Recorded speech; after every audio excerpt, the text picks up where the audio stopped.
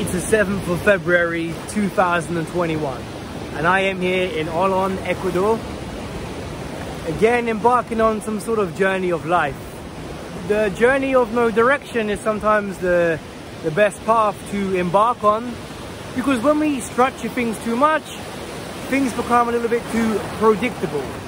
And I have to say, the way how I like to live life is to not know what tomorrow is going to bring. And over in this place, anything can happen when the sun rises in the morning. That time you have from the sunrise to the sunset is the most mystical time you have, because it's the present moment.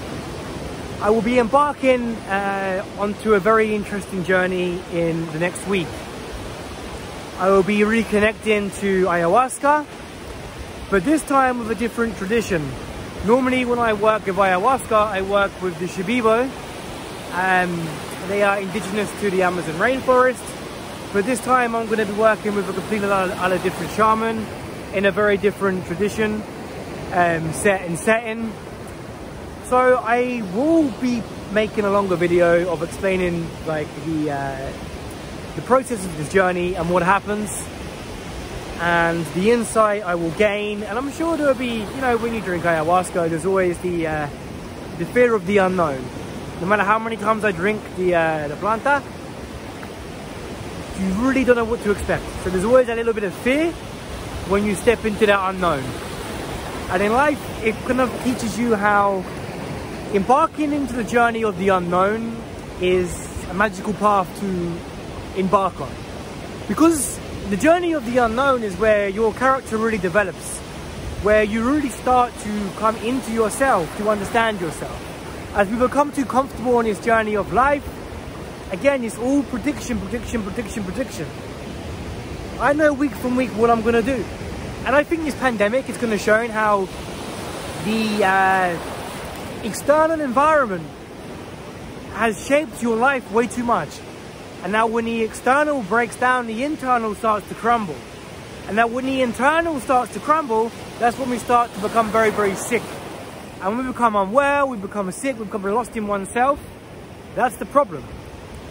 So with drinking these plant medicines, it's then therefore letting go of the external and coming into the internal. The internal process is where the magic starts to happen. You start to feel your body shift in certain ways you may not be familiar with. You start to feel every part, every fiber of your body. You're able to travel into the parts of yourself which you have seemed to locked away, where you hide all of your traumas, and they're the ones that manifest into your patterns of behavior. But when you work with the medicine, you now have to face them. My journey on my life is like, okay, I'm not a perfect person by any stretch of the imagination. I've been on this long journey of this unknown, but look where I am. Would I have been here a few years ago? I'm pretty sure I wouldn't be. When I was just in the gym lifting weights every single day, that was my environment. My external environment was going to the gym and lifting weights. Therefore, if I was still in that place going through this pandemic, I'd be in a very, very different situation right now. I'd be becoming very, very depressed.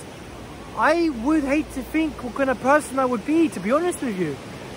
So I can sympathize with people who are going through a hard transition at the moment. You know, it's not easy.